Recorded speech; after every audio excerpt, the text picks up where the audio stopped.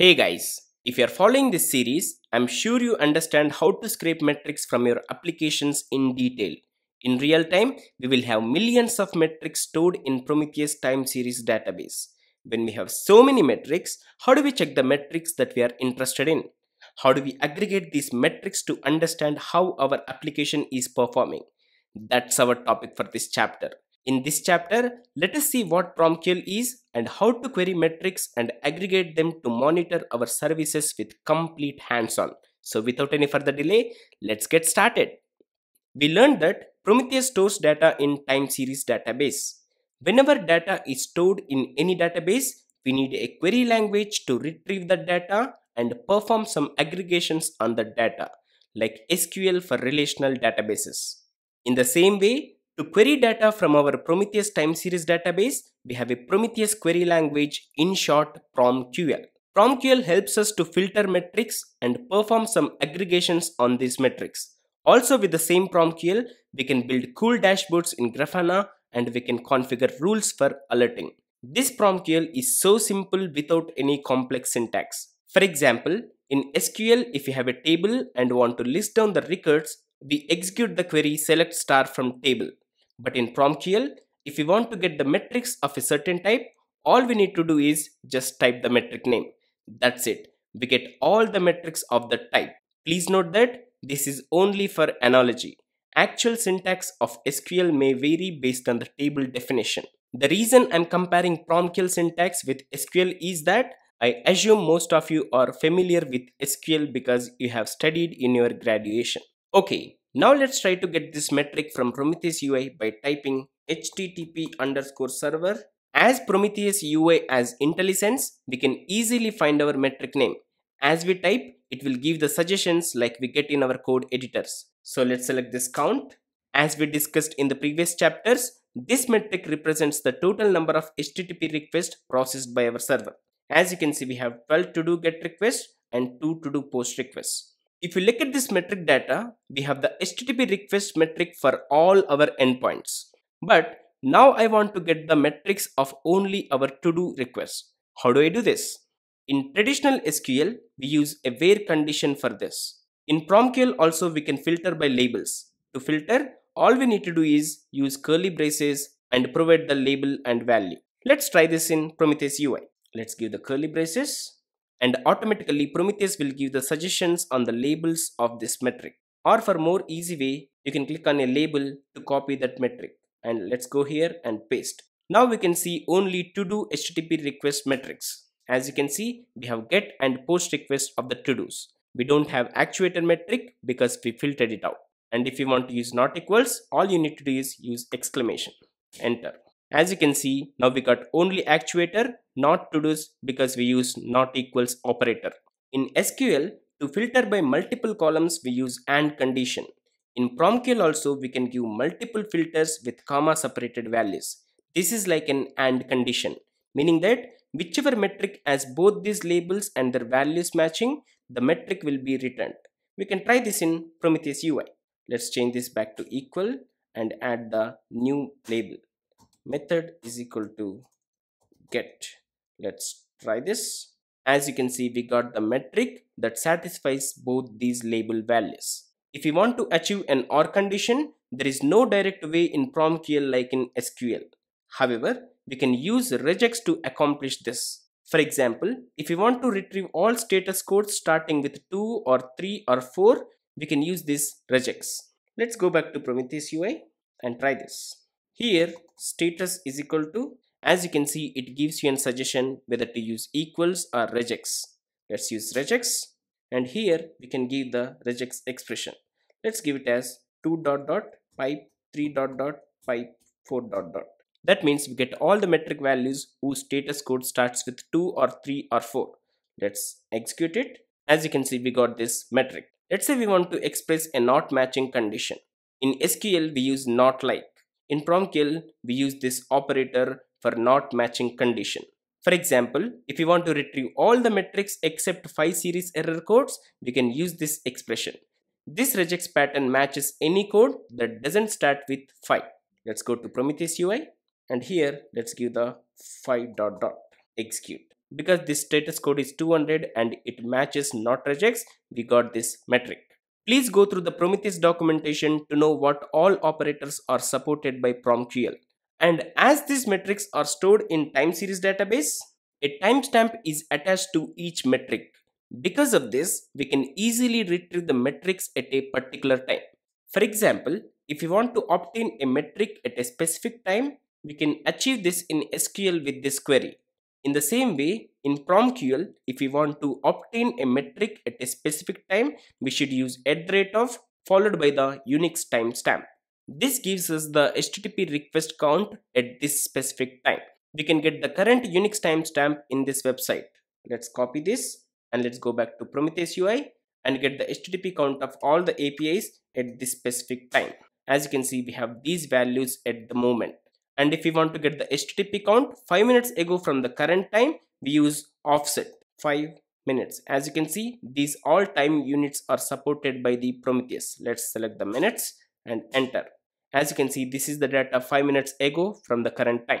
It's useful when we want to compare the current value of a metric with its value at a previous point in time, typically to analyze the changes over time.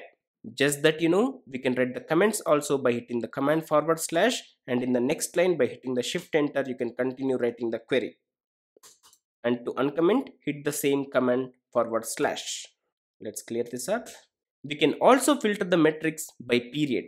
For example, if I want to retrieve the metrics for only last 5 minutes, all we need to do is we should specify the square bracket and in that we should mention the period 5 minutes. Enter. If we scroll towards right, we can see that our metrics are displayed for each scrape. Example, at this time, you can know what time it is by going to the same website and enter here and convert to the human readable date. That means it's Saturday 24th February 3:52 p.m. and at this timestamp we have 52. Like this, we can get at each scrape interval what was the data for a period of time. This is equal to this query in SQL. Now that we have learned the basics of PromQL, let's explore how functions work in PromQL. But before diving into functions, let's first understand its data types. In Prometheus, there are 3 primary data types used to represent metrics and their values. The first one is scalar. Scalars are simple numeric floating point values. For example, if I run this query, I'll get the sum of all HTTP request count which returns a floating point number. This is just a number for us because it doesn't associate with any timestamp because this is an aggregated value. The next one is instant vector, which is nothing but a single value at a given timestamp. For example, when I run this, I get a value for that moment. This is an instant vector. Instant vectors are commonly used in PromQL queries to retrieve current metric values or perform instant calculations. And the last one is range vector. Like we have seen a couple of minutes ago, when we run this query, we get these values for each timestamp in that period. This is the range vector, which is a list of values, each value associated with a timestamp in the time series. Range vectors are used to select a range of samples back from the current instant. With this data, we can easily calculate rates of change, trends, or performing aggregations over a specified time window. These 3 data types allow Prometheus to work with time series data effectively and providing the flexibility in querying and analyzing metrics for monitoring and observability purposes. Now you understood what these data types are, let's see how PromQL functions work with these data types. PromQL offers numerous functions to aggregate our data. Let's go through a few of the important functions starting with sum. So when we run this, we get all the metrics related to our to-do API service. Be it get request, be it post request, we get everything because we didn't apply the filter on the method. Now, if we want to determine the total number of requests received to our to-do API service, no matter what status code it is, no matter what method it is, all we need to do is simply sum this metric. Sum. That's it. Enter. As you can see, we got total 14 requests. This is in scalar value as this doesn't associate with any timestamp, though it will give you the current number of requests.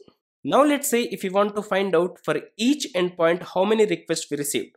In general SQL, we use group by for this. In PromQL also we can group the metrics with by. and we should give on what label we should group by. Let's give the method, enter. As you can see, we got total 12 get requests and 2 post requests. This way we can group the metrics by a particular label. And the next, the very important PromQL functions are rate, irate and increase. Many people get confused about these three. Let us understand the difference between them with examples starting with rate. Let's say these are our metrics. Like at 10:1 we got 43 requests and at 10:1 30 seconds we got 90 requests, etc. Please note that this is a counter metrics. If you don't know what counter, gauge, histogram and summary metrics are, please watch custom metrics chapter of this series to understand them in detail. Now, this is how rate function looks like. This rate function calculates the per second average rate of increase. That means the rate of change in the last 5 minutes. This is very helpful to know how our requests are increasing per second. For example, to know the traffic to our application. Let's see how this is calculated. Here we give the period as 3 minutes because rate function accepts the range vector as the input. And assuming we are calculating at the 10:3:30th second, we should take the last 3 minutes metrics. Now to calculate the rate of change per second, we should take the last value and the first value in that time period, which is 90, divided by period in seconds because we are calculating the rate of change per second, which gives the 0.55. That means our requests are increasing 0.55 per second. And let's say if you want to calculate at the 10:4, this is how it looks like. And the next function is irate, which is similar to the rate function, but instead of taking the last and first data points, irate considers the last and its previous data point. This irate is used when we want to detect the sudden spikes or drops in the request rate by looking at the instant rate of change. It provides a more immediate response and useful for detecting sudden changes. And the last function is increase. Sometimes we want to understand the total increase in the number of HTTP requests processed by our server. For that, we use increase function. This is calculated as last minus first data point.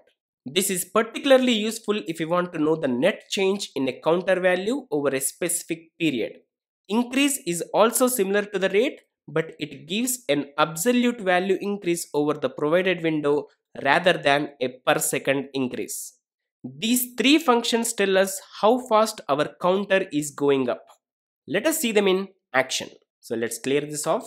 These are the request counts of all our APIs. Let's try to filter only to do API requests, URI and method.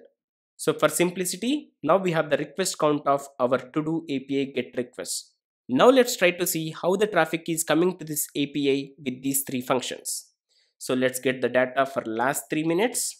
As you can see, we got the 6 values because our scraping interval is 30 seconds. So in the last 3 minutes, it scraped 6 times. So first let us see how the rate function works in this case. So in this case, it will take the last value, which is 12, minus first value, which is 12, that is 0, divided by this timestamp minus this timestamp. As the numerator is 0, we get the value 0. Let's see this. Rate function, enter. As you can see, 0. That means in the last request, there is no change in the request. Now let's try to hit this API. Enter, enter. So that means I hit 2 times. Let's go back to the Prometheus UI.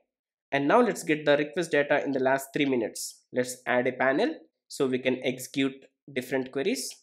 So here, if you see, we got the 14 requests at this time. So now the rate is calculated as 14 minus 12 divided by this minus this. So let's go to the top and hit this endpoint. As you can see, the value is 0.0133. Now let's try to hit this again. 1, 2, 3, 4. Now we hit 4 times. Let's go back to the Prometheus UI. We can see this data in the graph as well. So in the last 30 minutes, our requests were 0, but a couple of minutes ago, we increased our requests. To generate the real-time data, let us use this WRK tool. If you remember, we used this tool in the autoscaling chapter of the Kubernetes series to understand how autoscaling works in real time with complete hands-on. Please try to check it out. So here we are making 5 to do get API calls in 5 threads for the duration of 60 seconds. Enter. So as you can see, we hit this API 807 times in the last 1 minute. So let's go back to our Prometheus UI and get this last 3 minutes data.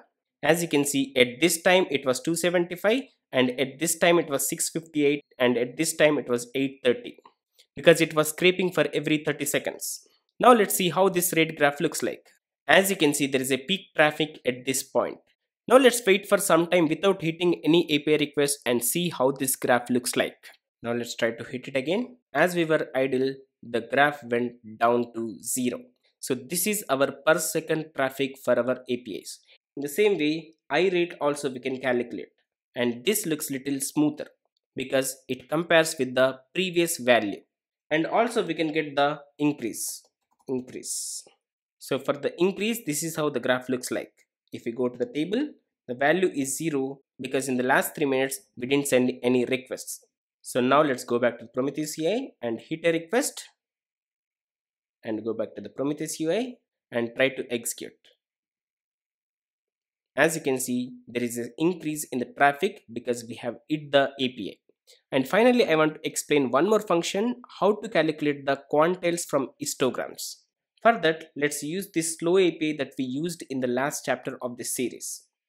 So I'm hitting this API with a delay of 6 seconds. As you can see, this took 6 seconds time.